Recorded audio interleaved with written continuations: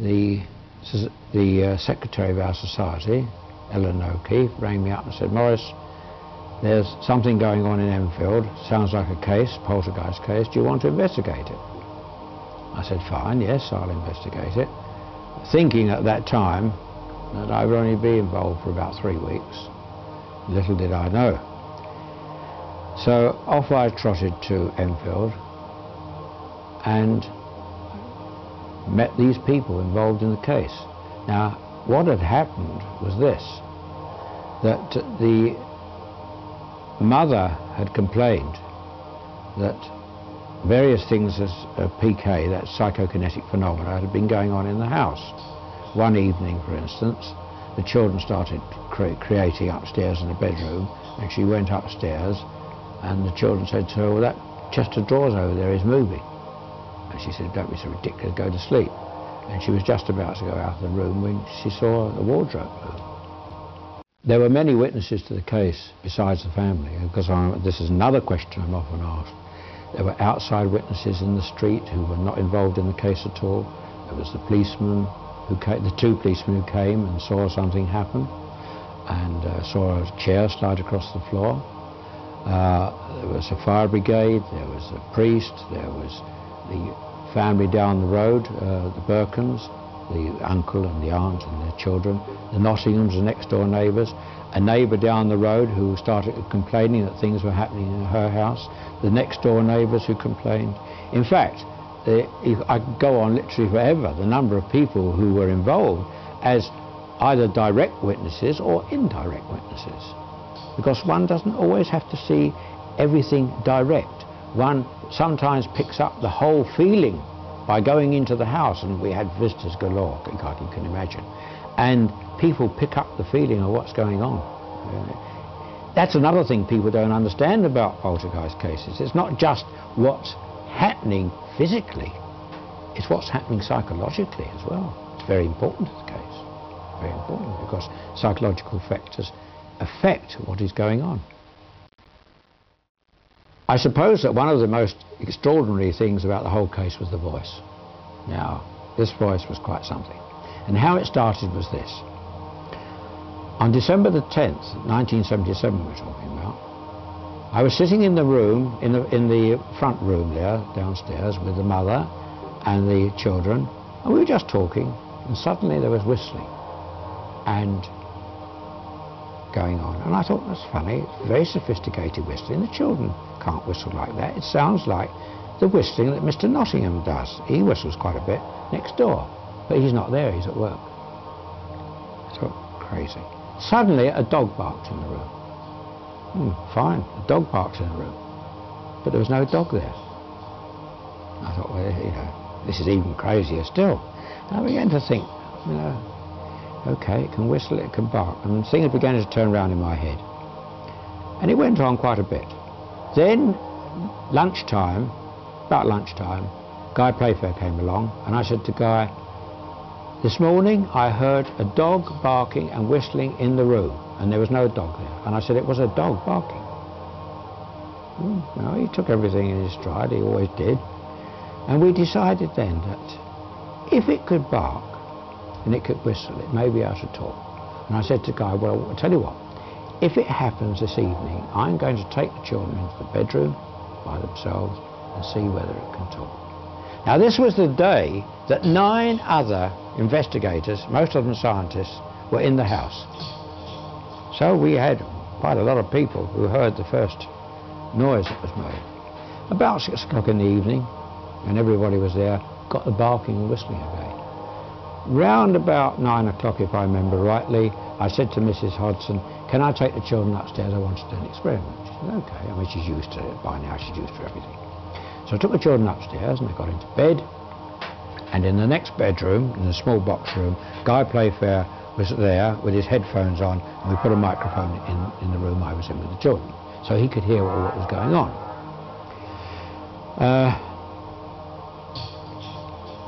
And the barking and whistling was going on.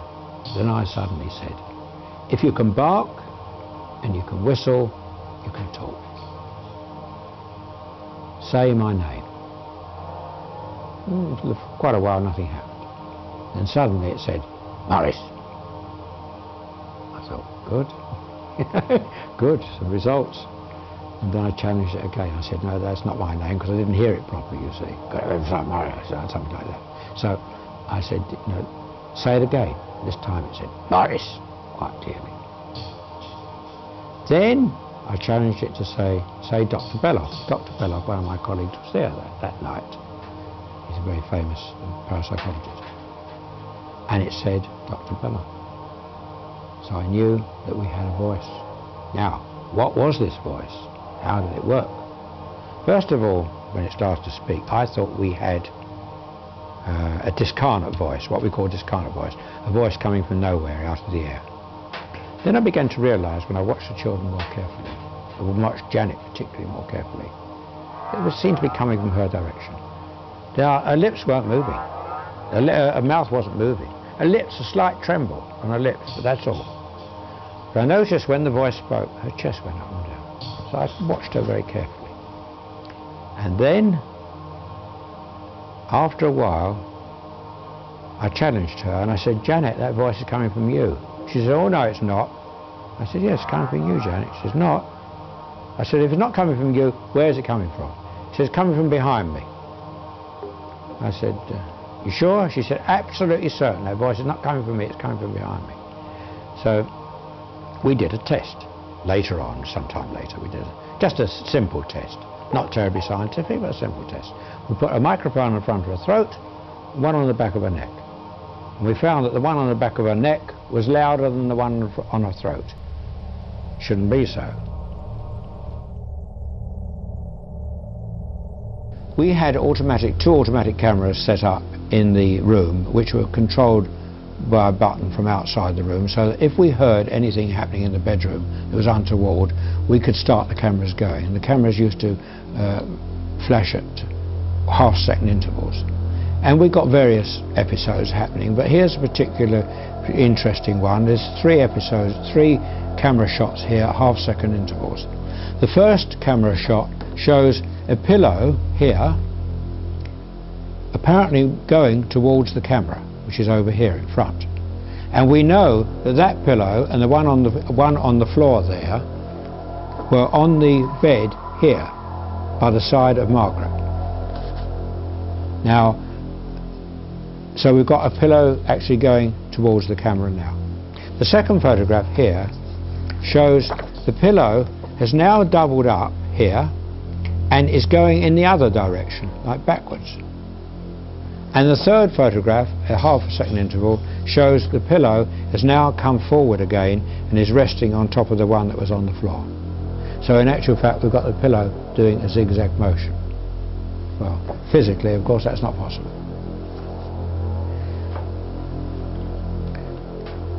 For some time, the mother and the children have been telling us that the bedclothes have been flying up the wall and the curtains have been billowing out into the room. Well, we hadn't seen this at all, and we had just had to take it at face value what they told us. But one night we got a sequence of 4 pictures on our automatic cameras which shows that actually happening. Here on the first one you see the bedclothes, the bed cover flying up the wall here, the curtain billowing out into the room, and it was mid-December. The window was shut tight, no drafts, and yet the curtain is billowing out into the room. The next picture shows the curtain has now, the bedclothes have now dropped down, but the curtain is moving, because in the first picture that was concave, that was convex and is now concave, so we know the curtain is moving. Janet here has not moved her hand very much, it's more or less still on her stomach and her thigh. Here, the next picture, the curtain has moved again because now it's more or less straight. And in the last picture, the 4th picture, the curtain here has twisted round and the bedclothes has twisted round as though to meet one another.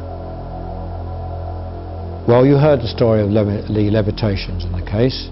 Here we believe we actually have a levitation of the girl flying through the air. And you have a look at Margaret over that side there. You see, Margaret, very, very strange thing for girls to be doing at 3 o'clock in the morning.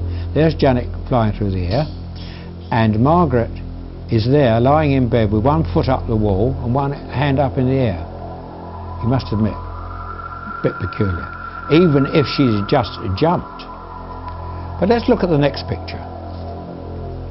The next picture shows the same, similar thing happening, but this time the mother is in the room.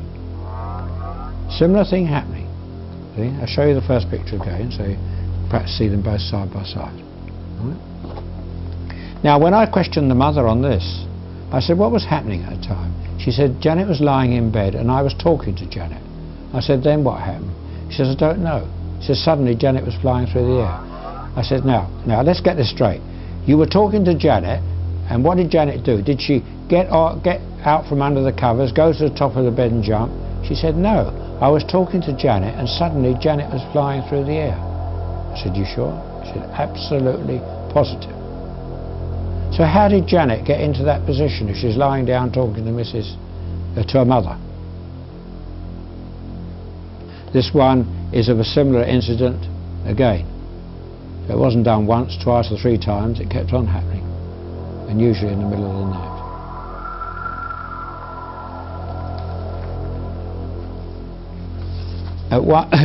Janet from time to time had very, very bad trance, very violent trance situations, so bad at one time that we thought that she might even kill herself. She used to rush over and smash her head on the wall. It was a dreadful thing to see. She used to swear and curse, and she was so strong, in fact, that at one time she picked up a social worker who was lying on the bed trying to restrain her and threw her straight off the bed. And this social worker, this woman, was an ex-policewoman, and she wasn't a very small woman, I can assure you. Incredible. Anyway, one night, when she was in a very, very bad state, we called a doctor who came, and he gave her a 10 milligram injection of Valium to quieten her down. Well, 10 milligram would knock an adult out, let alone a child. She went out like a light. And then we all went downstairs, and the rest of the children, the other children had gone to sleep. We went downstairs. 40 minutes later, there was an enormous explosion. I thought the top of the house had come on. We rushed up the stairs into the bedroom. No Janet. She disappeared in the bed. Well, we looked at the bed, you know what's happening. And then we looked round, and we saw Janet on top of this chest of drawers. There's a radio there and a chest of drawers. She's on top of the radio. She'd been thrown apparently 14 feet across the room, and she was either in deep sleep or unconscious, because I examined her eyes and everything. She was either in very deep sleep or unconscious. That happened 3 times that night.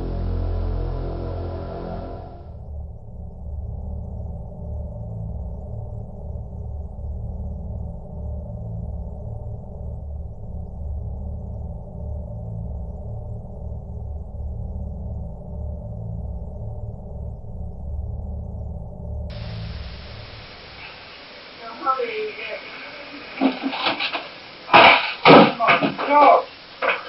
Oh! What's happened? What did you do?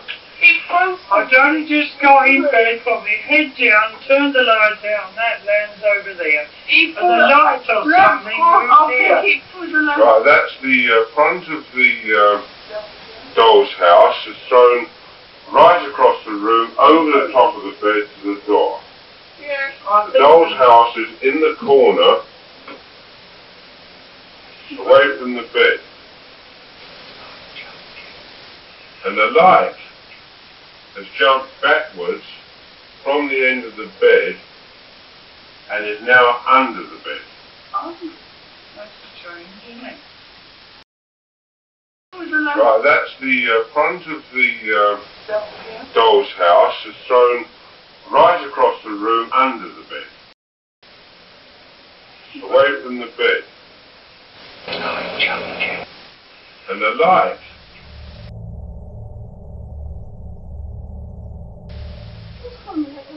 Mum's not. Oh! What's that? The The slipper was thrown across the room and hit the door as I was holding the door. The white slipper hit the door as I was holding the door. He hit me on the leg. Mum's not. Oh, what's that?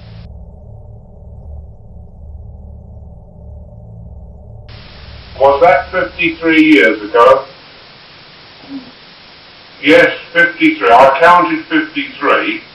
I think that was right. I'll ask you again, was it 53 years ago? It was. Thank you. Alright, we've now established that she moved away 53 years ago. And I'll ask you the question again. Did you die this year? You did die this year. Right.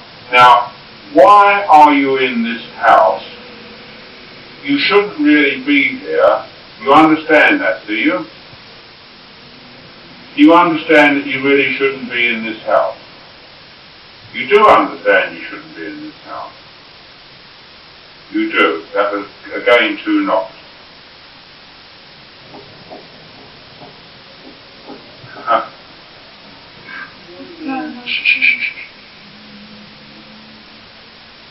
It's now doing the rat-tat-tat-tat-tat-tat.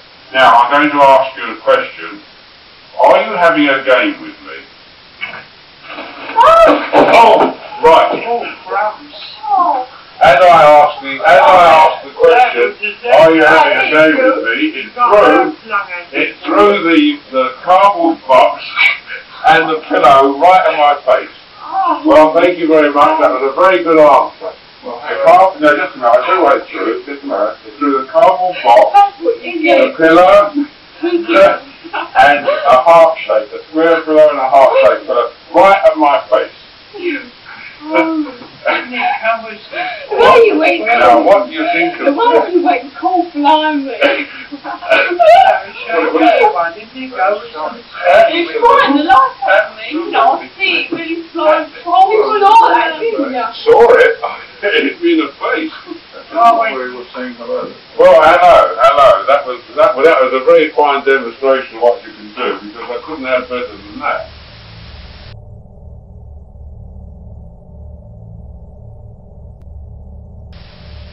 As soon as you get to sleep, as soon as it's going to be quiet. Alright?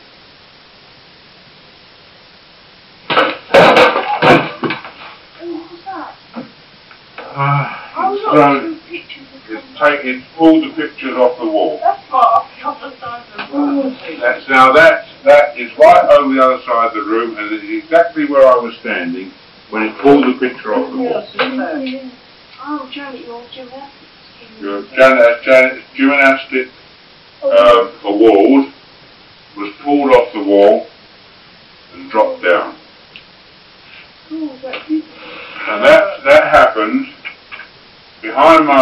behind me as I was standing against it, and that was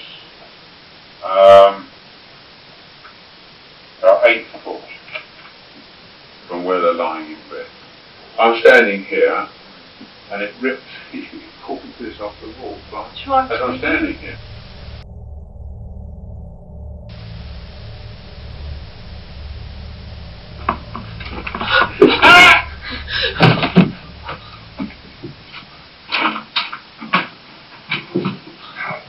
Janet!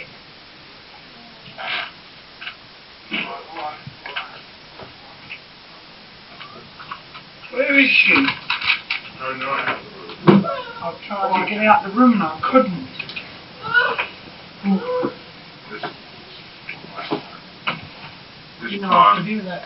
This time Janet was thrown right out of the room onto the stairs. Oh, it's incredible. How the hell did she get through there? Do you know, she went. Did the door open? The door was closed when I got up here. The door opened. The door opened and she got went near through. the door and it opened like this. And I tried to get out and I couldn't because of the mat. The door opened to let her out the door? Yeah. I was like this. What happened? Tell me what happened. Be careful. Tell me what happened. bed asleep. And all of a sudden I felt something pull me by the arms out big. And I tripped over there and I went there. And then it lifted me up. And I the door opened and I went out the door and I come flying downstairs. I see the door open. I was on my side this way. And I looked round. Sorry. Come on, we'll get up then. Come on, then. What do you want to do there? And you know, I thought I heard footsteps. I wasn't sure. Fancy opening the door for us, go out the door. Well, that's the biggest trick of the lot, huh?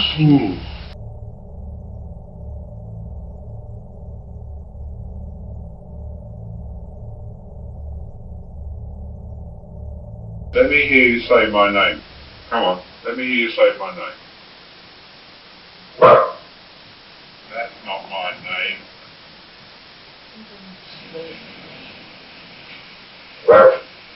Come on, my name's Maurice. Let me hear you say it. Maurice.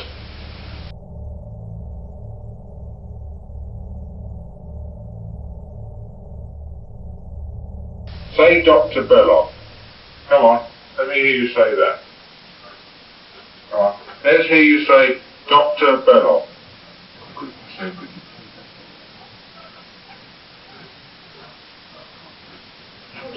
Say Dr. Belloc.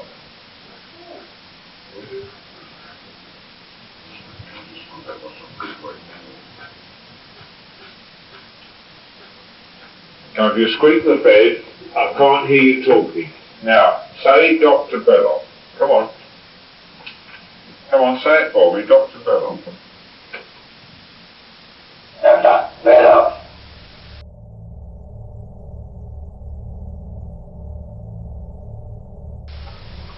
Right, that's good. I can't do. I'm going to do it, you know. I come from doing halfway down. And I had right near the church where we live. And all my friends come from there as well. And we all make okay and go to the pub. And then we walk with Big John out. But I used to live here. And I will tell this a lot.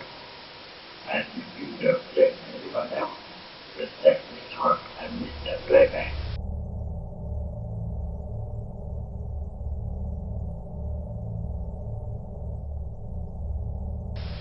I want you to tell me whether you remember what happened to you when you died.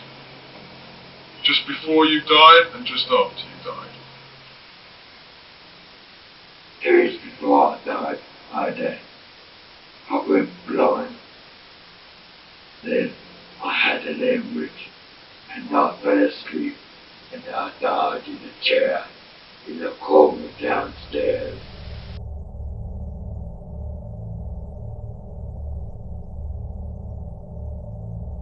Bill, if you're there, would you answer me the following question? What have you done with Denise's 30p?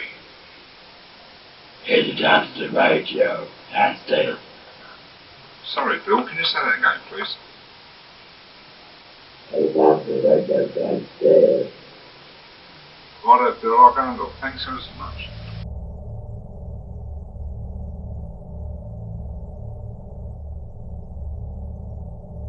Why can't Janet feel you? I'm invisible. You're invisible? Why are you invisible? So I'm a G-H-O-S-T.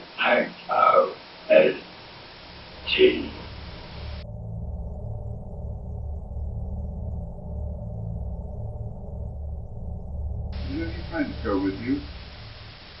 Yes, all of them. All the dogs, 68 dogs. So what have you got 68 dogs for? So that they can protect me from you killing me. They can bite your head off. How can we kill you, Bill?